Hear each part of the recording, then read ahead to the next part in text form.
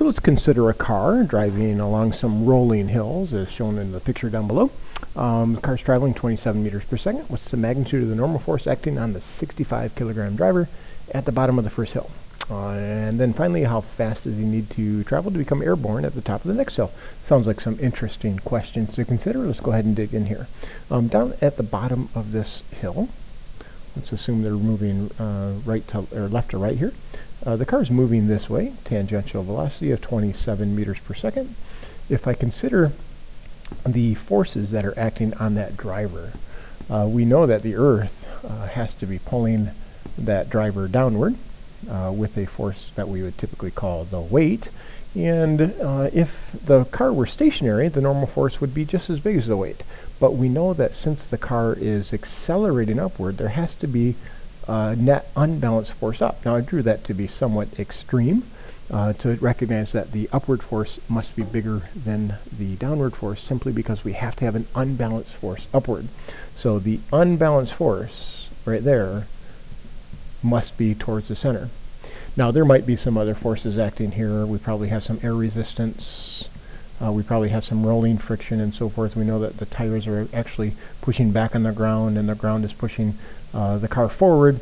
These forces would be balanced and they are not centripetal. They are not acting along the center line, right? These forces would be considered centripetal forces. So since we're looking for the normal force here, let's go ahead and calculate that out using none other than Newton's second law. Okay, so we're going to look at centripetal forces. We see that there's two forces acting, N and W. We're going to subtract their magnitudes simply because they're in opposite directions.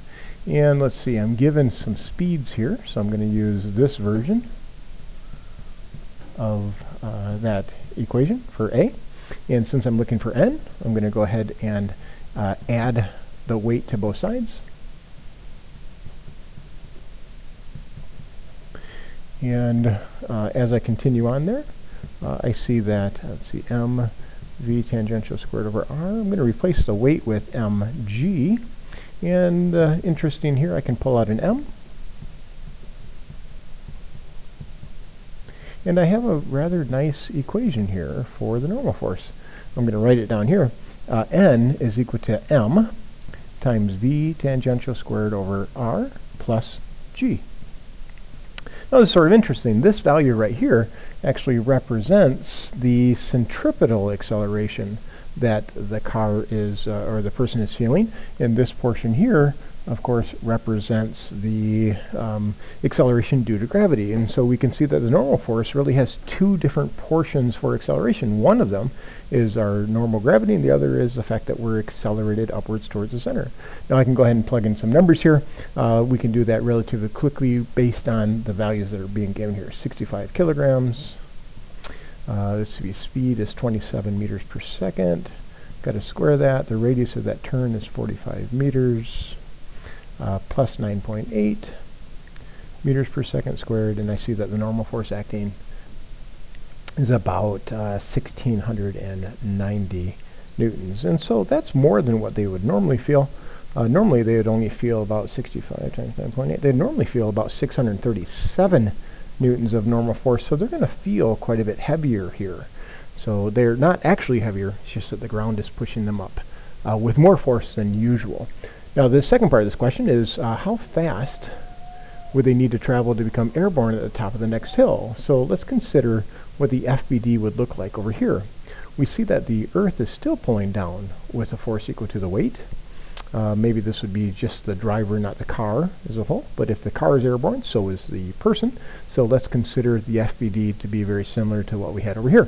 Now the normal force, again, if they were not moving at all, the normal force would be equal to the weight. But we know that the faster they're traveling, the smaller the normal force would become because we need to have a net force inward. So what happens right at the point of liftoff? We see that the normal force would reduce to 0. So this would be the FBD at the point of liftoff.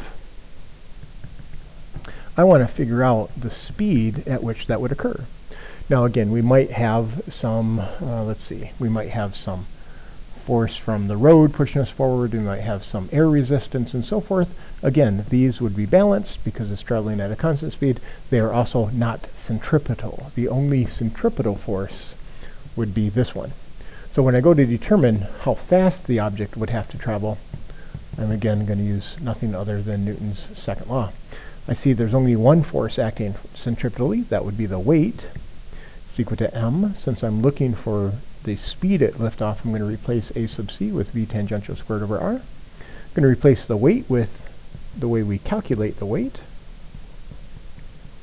I see that it doesn't matter what the mass of that person is. It doesn't matter what the mass of that car is. It cancels out of that equation. And I see vt would be the square root of r times g. I can plug in some numbers here. For this particular problem, let's see, the radius is 65 meters, the acceleration due to gravity, 9.8 meters per second squared, and that's about 25 meters per second. So if the car is traveling at 27 meters per second, they're actually going to become a projectile here, and they're going to land somewhere over here, not stay on that road. They could only travel at 25 meters per second before they start to come off of that road.